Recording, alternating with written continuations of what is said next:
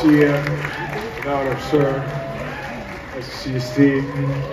Sorry to crash this party with all of the fucking awesomeness that you guys are sharing. Please do.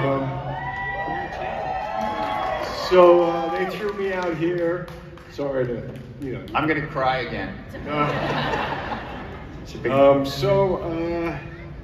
I'm bringing some John Wick 4 swag. So excuse us. We have, so for everyone who's here right now, on your way out, we have a John Wick 4 poster.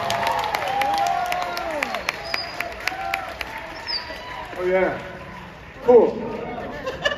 Nice, you guys get one of those. Steve, what do they have on the back of it? Yeah, there's a QR code on the back of the poster that you should pay attention to. Did you sign it?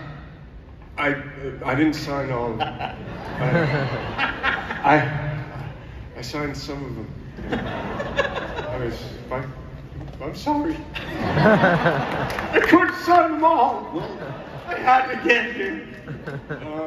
And then, question. Yeah, I do have a question.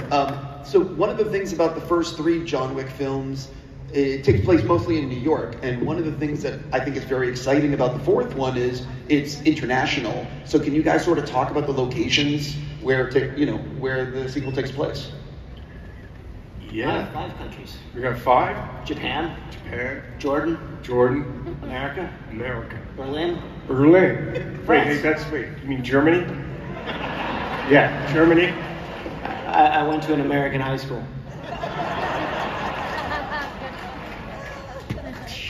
Okay. So that's what, France. Paris. Yeah. That's in France. It's been really cool, actually. It was really fun to bring Wick International, and yeah. So we have, if it's okay, fellas, I'm sorry to John Wick this. Please. But we have, we got a little teaser trailer.